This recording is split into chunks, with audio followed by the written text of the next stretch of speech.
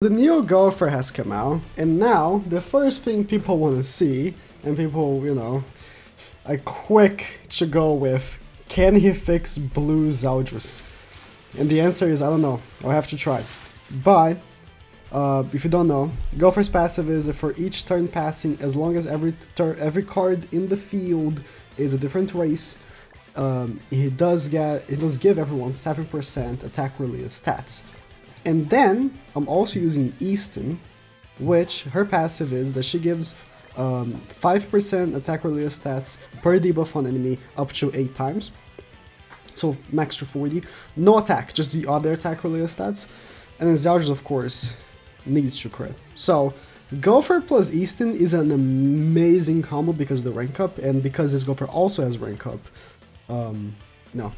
He will work fine. Also, a lot of people are complaining about GOWTHER having rank up because it's kind of lazy, they just reuse animation. It is. But they had an animation. Like, they had made the arrow animation. They just didn't use it. So I'm assuming the next GOWTHER will have that arrow. But yeah, they just copy and paste it.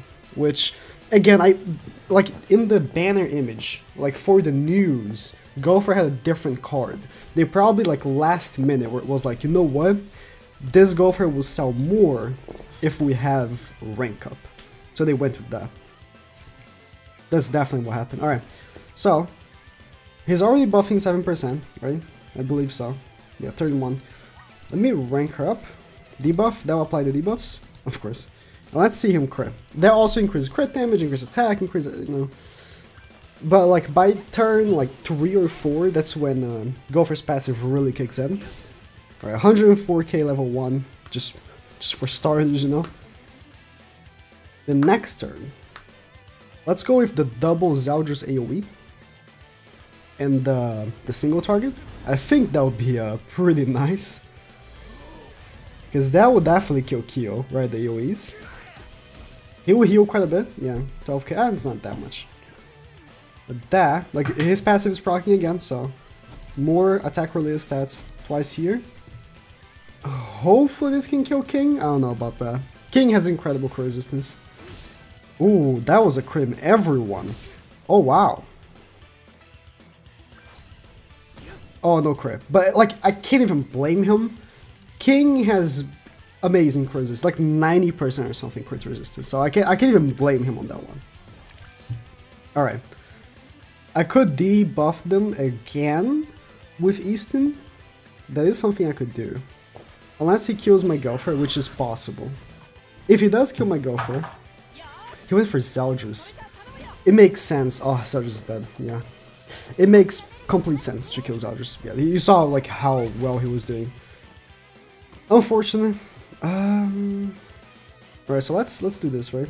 But now he has revive. That's unfortunate.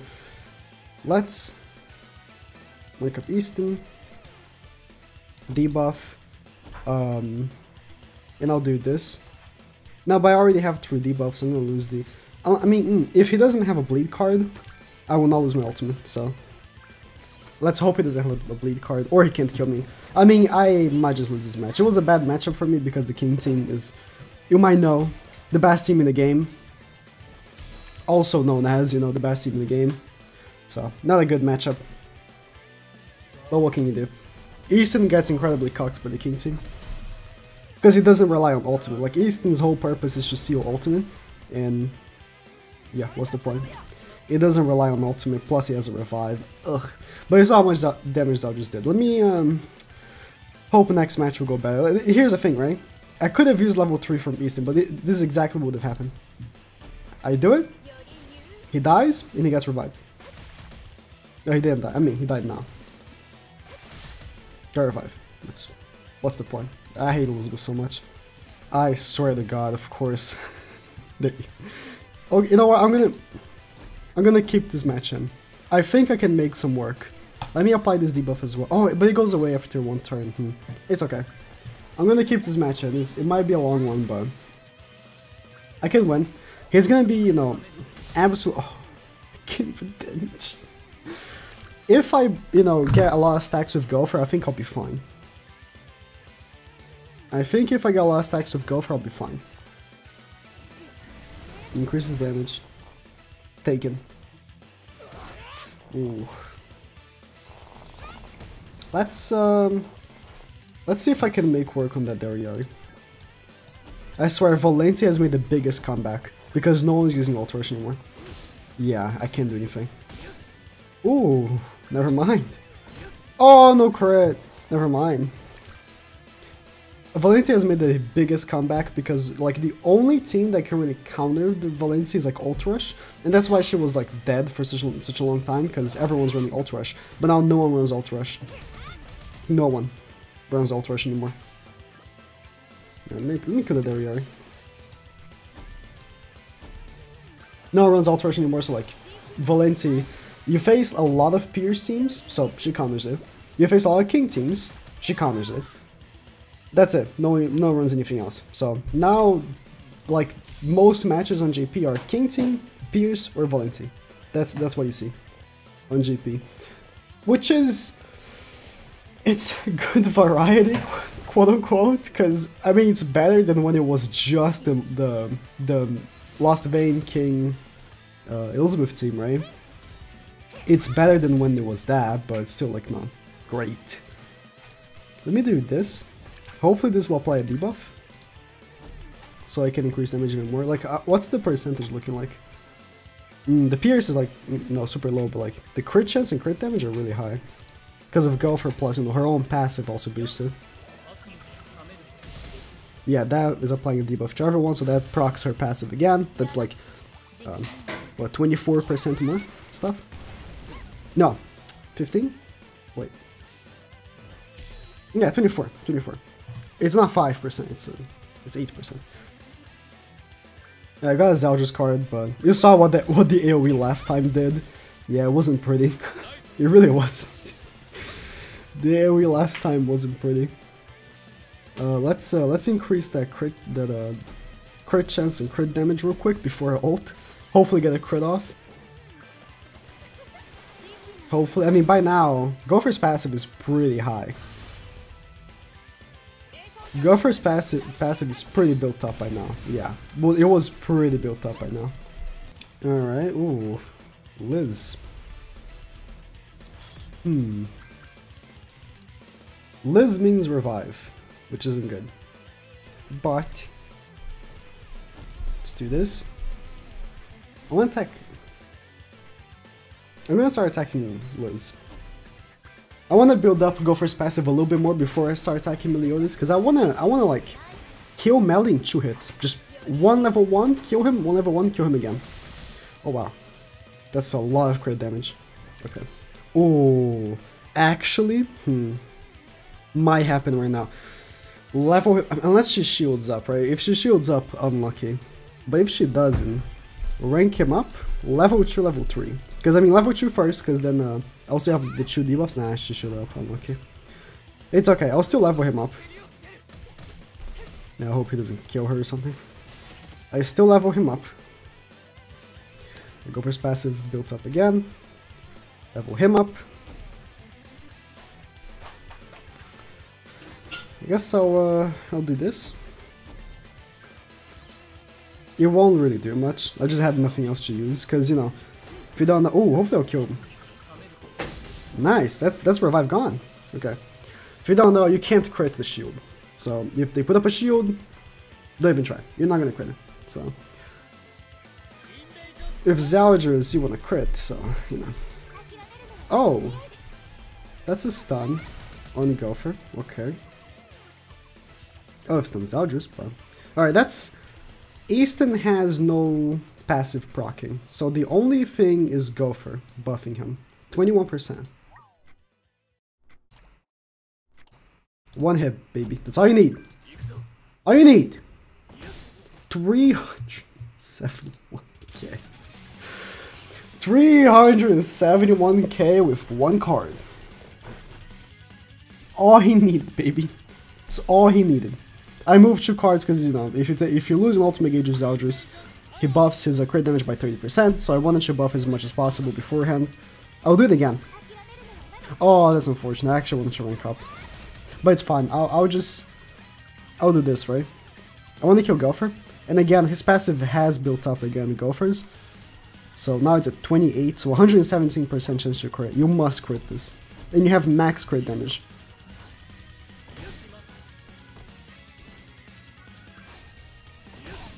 That was good. that was pretty good. that was, I call that, that's what you like to see right there. That's what I call that. It's, that's what you like to see right there. Let's rank up. Nah, if I rank up Easton, it won't do anything. I actually did this. Should remove the debuff, but I call that, that's what you like to see right there. Because that's exactly what you'd like to see right there.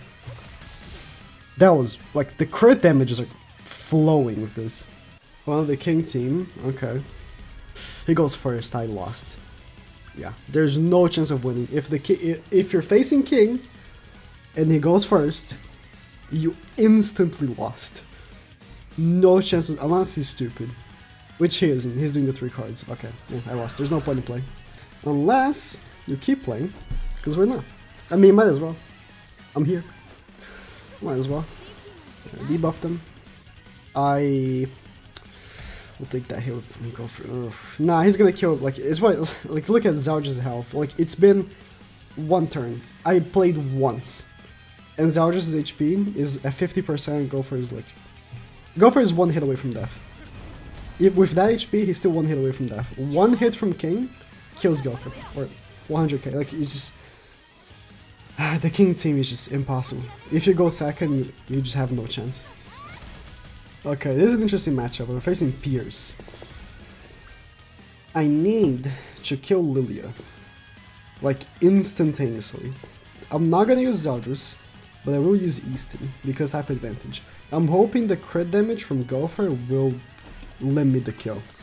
The extra 7% crit chance and crit damage in Pierce and attack. Just 7%, but I'm hoping it's enough. It wasn't. I lost. Unless he's stupid. That's the only. I look at those cards. Trash cards. Unless the only way I can win is if he's really dumb. That's the only way I can win.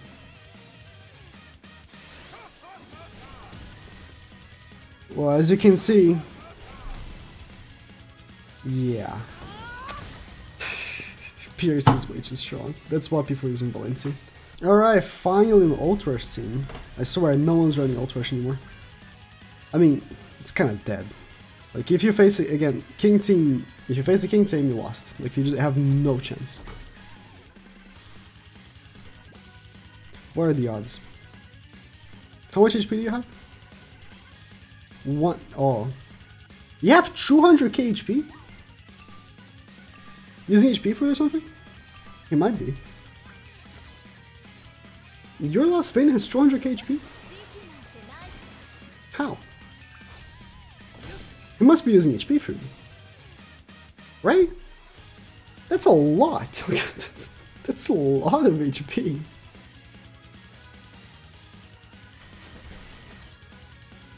That's a lot of HP, man. Damn. I'm like, I'm impressed. Alright. So here's one day. Again, Easton is getting 14% from Gowther, and her passive is gonna be max. This should kill King. A crit on melee is not good, but it's worth the price, I guess. Yeah, 250k. Pretty good. It's a pretty good number. No single targets for Zeldris though. That's a big issue. Yeah, I can still win, but not getting a single target for Zeldris is a big issue. Easton's dead. That's not horrible. Gowther's passive is going to continue because my unit in the back is a human. So that's not the worst thing ever, but it's not great either. Okay, he's gonna go purely off of Gowther's passive. No. Yeah, let me do this. Rank up every card, level 3. Purely off of Gopher's passive, no Eastern passive. Can I kill Meliodas? Yes, I can. 276k. No Zeldris passive. Did he lose an ultimate gauge? I don't think he did. I think his passive is 0. So that was just Gopher's passive. Damn. Let me actually check that. Yeah, that was just Gopher's passive. 20k attack. Damn. Double AoE here with Zeldris. Gopher just died. He just died. He can pop off. Definitely can pop off. Okay, another piercing, but this time I'll try it differently, okay? Let's just go for this, okay? Let's just kill her. Don't care about the extra 15% from her passive. No, 24%. Zeldris? Crit? Wasn't enough. And it's death. Unless he doesn't have 2 Pierce cards, which he definitely does because that's my luck. If he doesn't have 2 Pierce cards, I can win. He doesn't. Okay, he doesn't. Okay.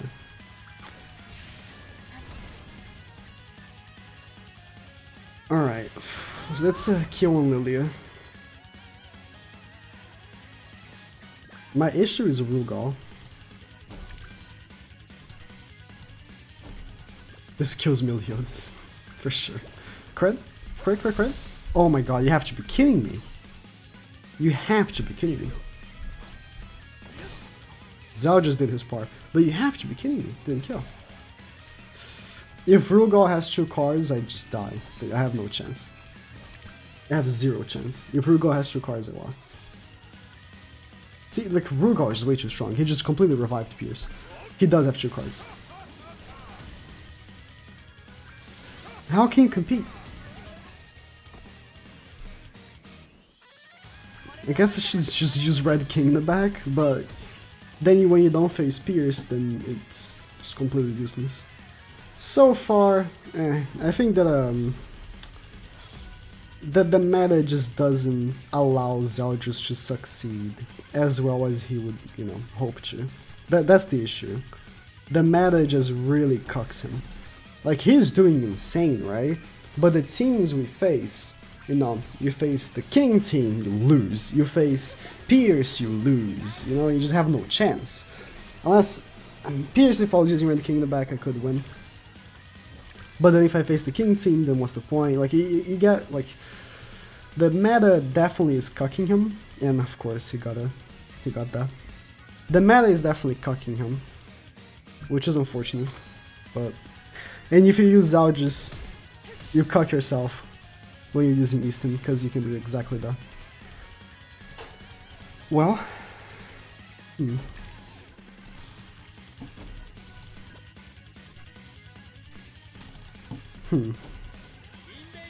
Invasion, I don't... Because, like, if you're using just Easton, it's fine, he can't cleanse, right? But if you're using Zeldris, if he moves a card, he can cleanse, so... His revive's gone. I kill Melody with no issues here. I really do. I should be able to break the shield with Zeldris with no issues. Oh, he kills Easton. I thought he would go for a stun. No, he went for that. That's kind of dumb. Well, that wasn't very smart. And Gopher took off his ultimate gauge, but he should have. Maybe he didn't have a stun. Right? He should have shielded. He definitely should have shielded. Rank up Zeldris. And level 3 attack on the Meliodas. That's a kill. Easy kill right there.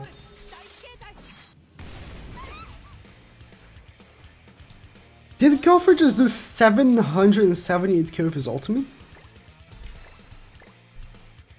That's a lot. He was buffed by his own buff thing. And his own passive. So I guess it makes sense. But that was a lot. I was not expecting to just kill them like that. Alright, King team. Time to lose. I mean, I'm going first, so I have a chance. And he's not using Elizabeth. Alright, if he doesn't think much... If he doesn't think much, this is good. And he's a real player. I can feel by the lag. Which is good. Because I'm thinking, like I saw Lucio and he's not going first, I thought maybe he's a bot, but... It's laggy, so he's a player. That's good. You see how long it takes to move to a new turn? That's good. I don't have an ultimate gauge of ZELDRIS to lose though. I was thinking, oh my god, you really doing that? Really?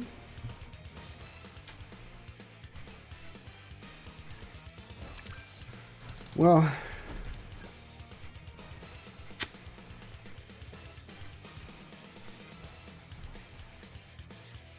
The crit chance is not there.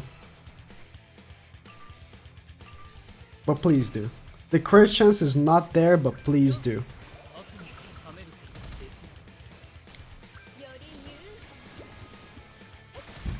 Not even needed, damn. He's definitely using attack and crit damage with King then, huh? Definitely was using attack and crit damage with King. Why is he using red ZELDRIS in the back? It makes 0 sense to use red ZELDRIS in the back. He's not using a commitment. Maybe he thinks it's demons. And he's using like Hendrickson. Because he himself doesn't count. Alright, since he's putting up a red unit like in front of me real quick, let's rank up ZELDRIS. Move. And attack. Red ZELDRIS has 90%, 83% core resistance, right? 7.